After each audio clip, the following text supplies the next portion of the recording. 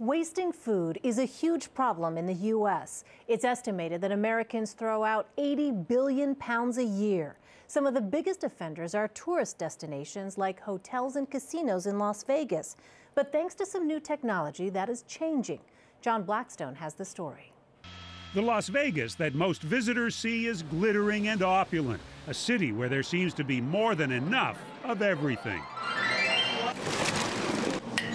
Especially food. In a lavish banquet room at the Aria Hotel, lunch is being served to 1,300 people attending a convention.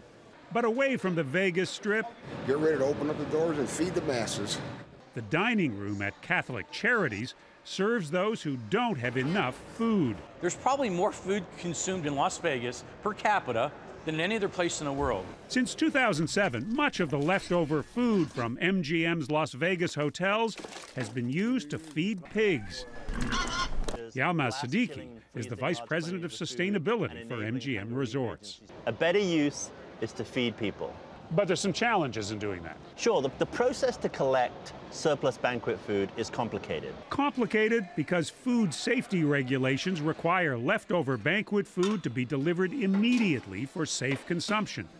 But now, MGM Resorts has found a way to keep their excess food safe for much longer. Everything else is 140. As soon as a banquet is finished, food that has been prepared but not served is transferred and loaded onto a truck from 3 Square, a Las Vegas food bank. Once it arrives there, it's flash frozen in a high-tech refrigerator called a blast chiller and moved to the freezer. The food can be saved for up to 3 months, sent when needed to places like the Catholic Charities dining room. They say the program could help divert 1 million pounds of food by 2020 to feed the hungry. John Blackstone, CBS News, Las Vegas.